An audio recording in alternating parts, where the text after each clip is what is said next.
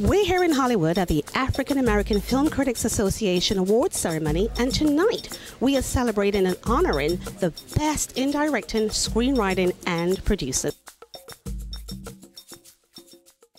So, Anthony, I understand that you're presenting tonight, and you're presenting for the best feature film, which is a Peanuts movie, correct? Yes, yeah, the Peanuts, best animation, and I'm excited about it. I have kids, so I see a lot of animation. Have you seen the Peanuts movie? Are you a fan of that? We haven't seen it yet, but I will.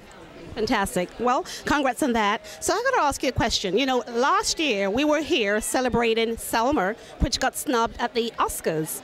Yeah. This year again, we're here celebrating Straight Outta Compton, which again got snubbed at the Oscars.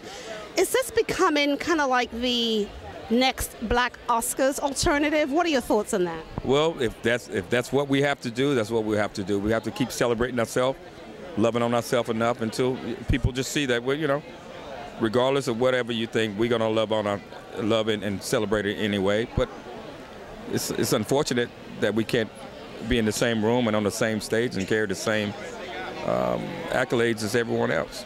Fantastic. Now, musically, Anthony, what's going on in the world with you? Well, I'm about to sing at the White House on the taping on the 24th. It airs on the 26th. Starting a tour in April. Me and Fantasia are going to go on a tour and putting out a new album on March the 25th, and it's titled What I'm Feeling, and I'm excited about it. Great. And when you say the tour, is it a domestic tour? Is it an international tour? As of now, it's just domestic, but I'm pretty sure it'll pick up and go international. I know I'm going international as well. Well, we'd like to see you in Africa and the UK, because that's where we are. Yes, I go to Africa a whole lot. Yeah, yeah. And now the album, you say that's coming out when? It's March the 25th. March the 25th. We can't wait for that. Okay, thank you so much, Anthony. Appreciate you.